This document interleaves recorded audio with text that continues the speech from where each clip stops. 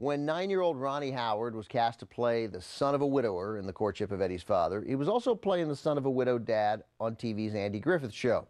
Between that hit television series and movie appearances, Ronnie Howard became one of the most visible child stars of the 1960s. Unlike so many other child stars, his talent translated to adult roles, and he continued to act as an adult in another classic television series, Happy Days, as well as movies like American Graffiti. And for the one or two of you who don't know, Ron Howard is now one of the most successful filmmakers working today, directing hits like Backdraft, The Da Vinci Code, last year's thrilling Rush, and the 2001 Oscar-winning drama A Beautiful Mind.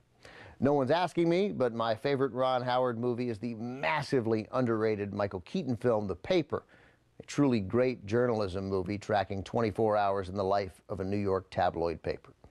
Up next, we continue our annual Father's Day tribute to dads on film with Spencer Tracy trying to give his daughter away in marriage without giving away his sanity at the same time. Today on Turner Classic Movies, an overwhelmed Spencer Tracy walks down the aisle as the father of the bride. Then Gregory Peck's son comes of age thanks to The Yearling. And Paul Winfield wants his boy to beat the life laid out for him in Sounder.